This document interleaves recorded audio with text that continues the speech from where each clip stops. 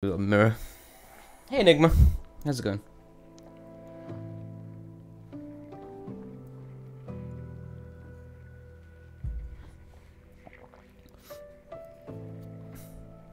Okay, so we're purging him on the opener. This is okay, I think. Yeah, so the feral is the one with grace, I believe. Yeah. But the priest gets cloned, so we can only purge the feral. But this is fine. We get everything off. Now it's going to be easier to get procs off.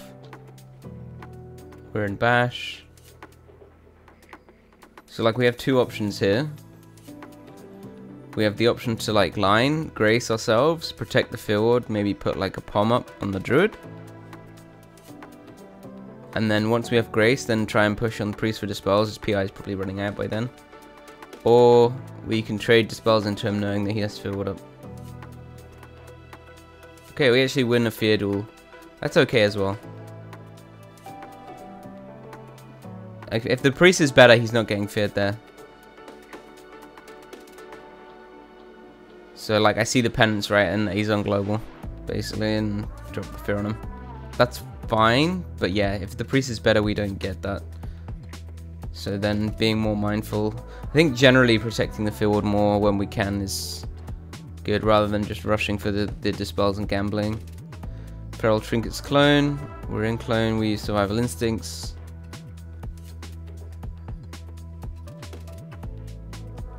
We still have the field, that's nice. Feral goes for the charge. Maybe I don't give the line to the feral there, let's see. Maybe I need to be a bit more careful when my feral's in clones to just line feral as much as possible. See, like I go out here, there's no reason to do this. This just risks me getting charged into bash. And eating burns, but I don't think he has bash right now, so still he gets the charge into fear, right? This is unnecessary. There's no reason to take this fear. I can just line the feral for a little bit while my guy's in clone and then go out afterwards, and he's not going to charge me. And then we won't lose momentum here. Priest is going to get a burn from this as well. So definitely something to be more mindful of. We're basically in this state now where the feral's popped Zerk, and we're like a little bit behind here, which means we are going to have a hard time purging. He's going to get a proc soon. Because we're still healing, right? Okay, we get charge of the flash into a bash. So the bash actually wasn't great from him because I'm already locked from the charge. Like he could have bashed now, right? So he basically wastes the bash. And the priest won't get a burn out of it likely. Did he get a burn? I'm not sure actually.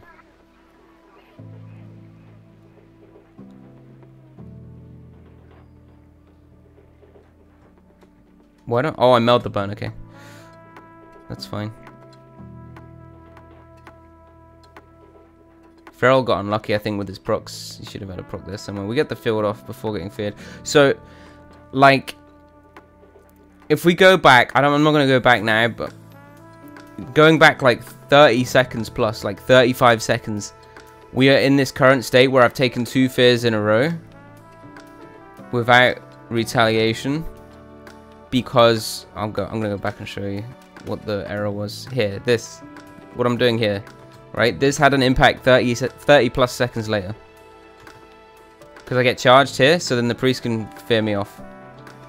Because I don't have fear available, so there's nothing I can do to counter it. Just because of momentum, right? Like now we eat a burn from it, we're behind on momentum, the feral has a proc. I don't know if he's even going to use it. I think he just doesn't use it. Or he healed himself with it or something, I don't fucking know. So because we're behind, obviously, it gives him the charge available again to get me on cast. So we're behind again, have to use the meld. Still behind, still behind, still behind. Having to cast a lot of heals, unable to remove procs, etc. Fortunately, get the field off. That could have easily not come off, but we have to eat the fear for it. Because we're kind of constrained by positioning. Feral is continuing to momentum.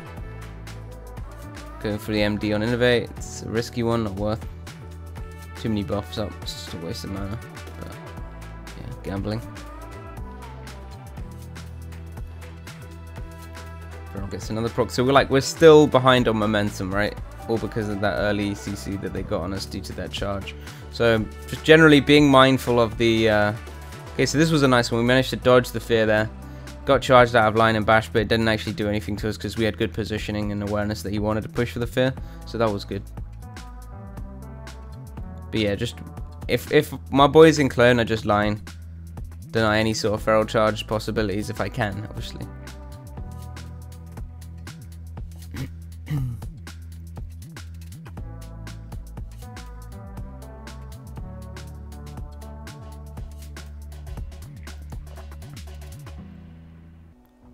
Can we get this proc? Yeah, we get the proc. That's good.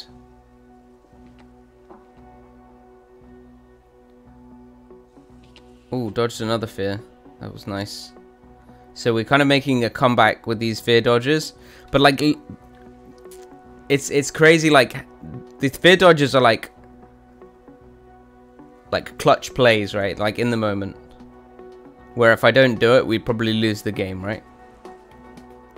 And it's crazy that I have to do 2 of those fear dodges to recover that one mistake at the start of the game where I allowed them to kind of build momentum as a result of it.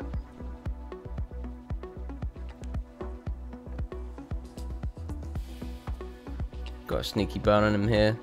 That's probably going to be important later on. We got the clone proc off. We get innovate. Almost run out into it. Get the clone proc off just in time. Good charge. That's rough. I think he just dies here. Yeah.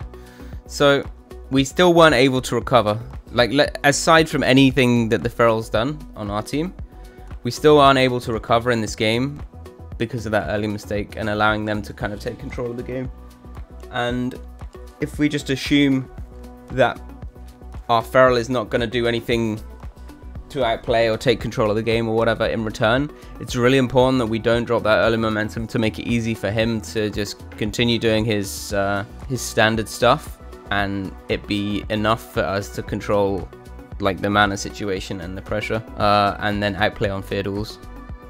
Because you see, like the third and no, what is it? Yeah, we won the first one, then he got second and third, and then we got fourth and fifth, right? And then he gets this 6th one, but it's off a charge again. So this is a good charge by Feral. So here we should here I don't give the other Feral enough credit. I shouldn't go for this flash heal here. I should actually sidestep here and go for him, I think. This is the correct play there. Or a Pom. No, Pom's on cooldown. For now anyway. Let's break this death down a little bit more.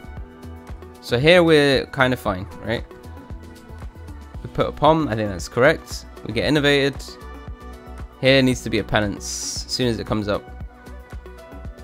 So he gets stunned, the druid gets a proc. So now we can't press the penance anymore because we're going to get cloned. We don't have trinkets, so we die if we get cloned. So he managed to dispel the proc. And then penance, okay, I think that's fine. Why do we 2-ticket only? Let's see.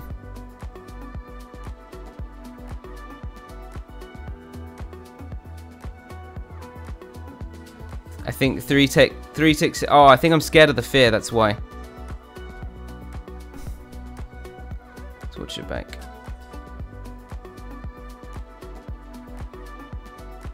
Yeah, so I see the priest coming, right? And I'm like, shit, he's gonna come fear me. He might have actually gone for the fear if I'd have. Maybe not. He shields right as I dodge. So I could have gotten the 3 ticks away there, but I see why I didn't want to gamble it. I see the weaken soul coming off as well, so I re-shield. I think that's okay. I don't know if it's a little slow. Let's see. I think there's a little bit of dead global time here as well. When we're dodging with the innovate, we need to be more mindful of this because I think we could have put a renew up somewhere while on global.